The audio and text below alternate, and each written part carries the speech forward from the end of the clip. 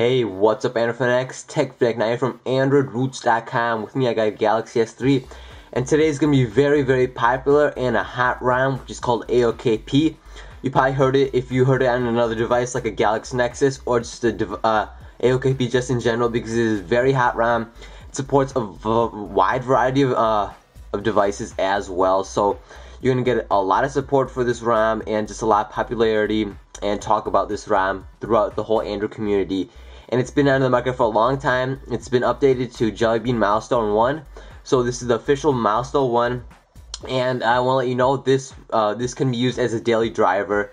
Very stable, no problems whatsoever. So let's just take a look into it. As you can see, I have a wallpaper, and some of you guys do ask me, where'd you get that wallpaper? So I just held on to the home screen, as you probably do know, and I clicked on swag papers. The swag papers. Tap on that, and then you got a whole bunch of AOKP wallpapers that you can put on your lock screen or home screen, I do believe. So you can just check all these out. I actually do like this one. It looks pretty cool.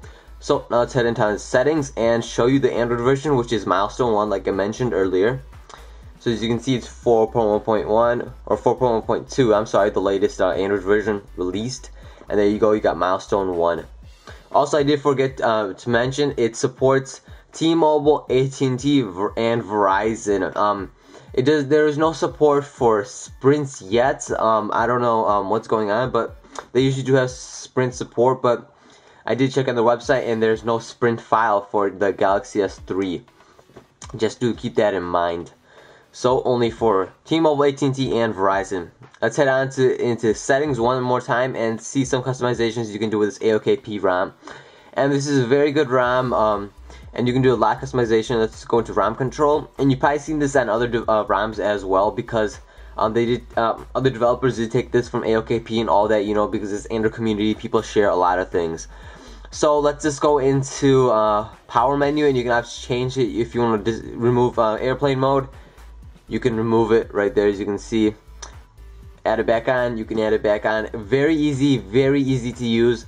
Just about anyone can use this, and as long as you are a little familiar with custom ROMs, you'll be pretty comfortable with this ROM.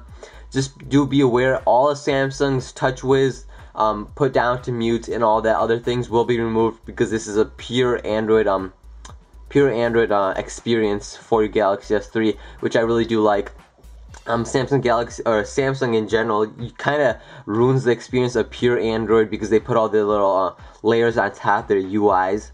Let's go into navigation bar, and you obviously won't. I don't think you'll be able to change this. This won't really affect you. It's set more for the Galaxy S or Galaxy Nexus, so we'll stay away from that for now. Let's go into battery, and let's change some things. Battery icon and notification. So battery icon should be okay. So now you can see the battery icon right there when you put it down. So now you got a battery right there. And like I said earlier, very easy to use, and they do show like a little summary of it on some parts of the ROM, which is really nice if you're confused about it. Let's change the color of the battery. Let's change it to nice green.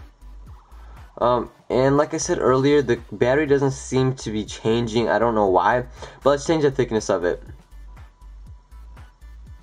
So now, as you can see right there, it's a lot thicker. You probably won't be able to pick it up on the camera, just because of the angle and all that.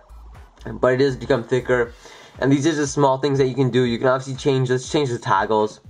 Let's change the toggle order. Oh, not that toggle order. So as you can see right now, I got Wi-Fi, data, and then swag, the little hat right there. And now let's change swagger to first one. And as you can see now, swagger's on the very first one. So you can specifically order all the toggles to your preference. So whichever one you use first, like Wi-Fi use first, then I use data. You can change it into your order that you really do like. And like I said earlier, it's very easy to use. And you can also disable toggles as well. So choose toggles to display. Let's say I want to get rid of auto rotate. I don't want that anymore, right? So now, as you can see, auto rotate is gone from my little widget sidebar. And as you can see, they're not the big square ones, because that was from Samsung. These are the small ones that it's from AOKP and other people who helped them as well. So let's change LED. You can change LED notification as well.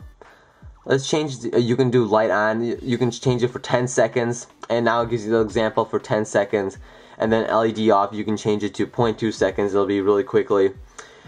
And I'm not going to test it, I tried testing it earlier, I don't know what's wrong, it could just be something weird, but just do keep that in mind. You have a lot of options, and you do have performance, and you obviously have themes as well. So I only have one theme, but you can get more themes, I believe, from the Play Store. Definitely check it out in the Play Store. I'm pretty sure you can install Cygenema 10 themes. Do not count me on that, but I'm pretty sure you can do this on the AOKP. Pretty sure it's compatible. So just search on the Play Store if you want a different type of theme, and you should be all set. That's just a little basic gist of it, very quick review of it. But you obviously have to do other things that you can look into, and a lot of experience you can learn through all this. You can learn about toggles and all that, especially if you're coming from iPhone and iOS. All that, it's a very good experience, and there's a lot to do. Ton of customization that you can't even do on an iPhone. So this is a very good ROM, very stable, and definitely use it. But if you're a new beginner, definitely research a little bit about AOKP, because you will lose Samsung key support when you plug in your phone. It won't be able to sync with your Samsung keys if you use that to manage your contacts, music, all that other good stuff. It will also lose that, and like I said earlier, it will lose all the TouchWiz. So you will not get a little water effect right here. You'll just get a jelly bean lock screen. You will not get those big toggles, mute when you put your phone down, all the other good things. But very stable, very good to use, daily driver, very definitely a daily driver. And like I said earlier, it's running on 4.1.2, and that's about it, guys. Very good, I love it. And thanks for watching, guys. Hopefully you found this quick review of AOKP Jelly Bean ROM 4.1.12 Milestone 1 for your Galaxy S3 helpful. As always, don't forget to hit that subscribe button if you haven't, and please do rate this video. Give me a big old thumbs up if you found this video helpful. All download links for this ROM will be in the description below. I will see you next time. Yeah.